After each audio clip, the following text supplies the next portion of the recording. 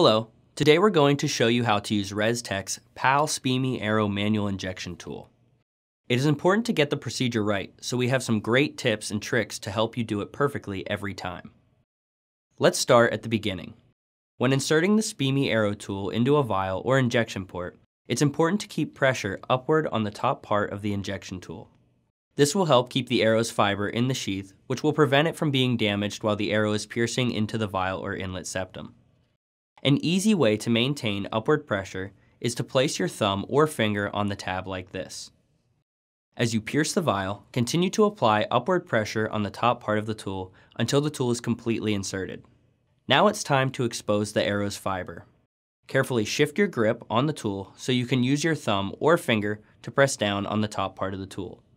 Continue to press down until the fiber is completely exposed. Once the fiber extraction is finished according to your sampling method, it's time to retract the fiber. Your instinct will be to pull the tool right out of the vial or inlet, but doing so can easily damage the fiber coating. Instead, simply return your thumb or finger to the position below the tab. Then, gently apply upward pressure to retract the fiber. Now, with a slow and gentle upward motion, you can safely remove the tool from the vial or inlet, taking care to maintain upward pressure.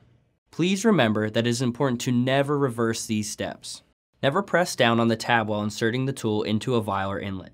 This will expose the fiber coating to the septum and damage the arrow. Likewise, never press down on the tab while removing the arrow from the vial or inlet. This will also expose the fiber coating to the septum and damage the arrow. And that's it. That's how easy it is to use Restek's PAL SPME Arrow manual injection tool. Be sure to like and subscribe for more helpful content, and thank you for joining us for this Restek tip.